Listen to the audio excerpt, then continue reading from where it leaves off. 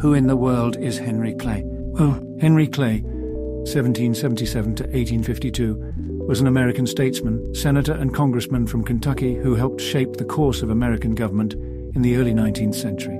He was a member of the Whig Party and a major figure in the development of the U.S. Constitution. He was known as the Great Compromiser for his willingness to bridge the gap between the North and South in the debates over slavery, tariffs, and other issues. He was a leader in Congress for 30 years and served as Speaker of the House 3 times. Clay was a major figure in the political landscape of his time, and his legacy is still felt in the United States today.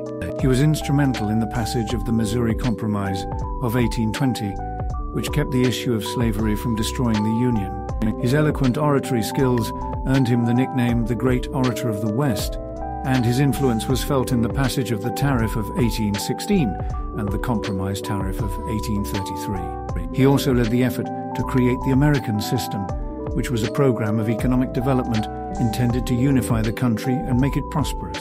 Clay's legacy is an important part of American history. He was a tireless advocate for the ideals of democracy and a strong federal government.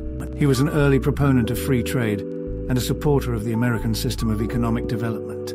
He helped shape the course of the nation for generations to come, and his legacy still lives on today.